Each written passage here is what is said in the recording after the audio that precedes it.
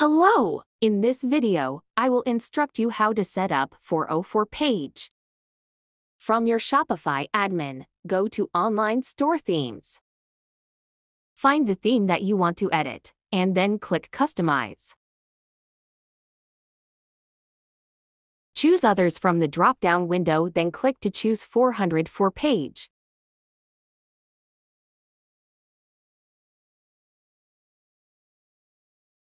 You can see on the screen, on the right side pane, I will start customize this page.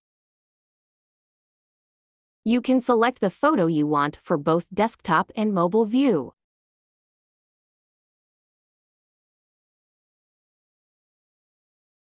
Next, I will set the colors.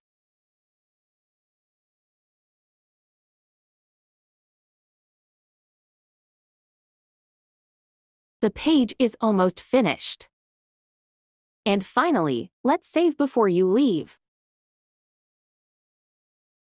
I hope you liked this video. Thank you.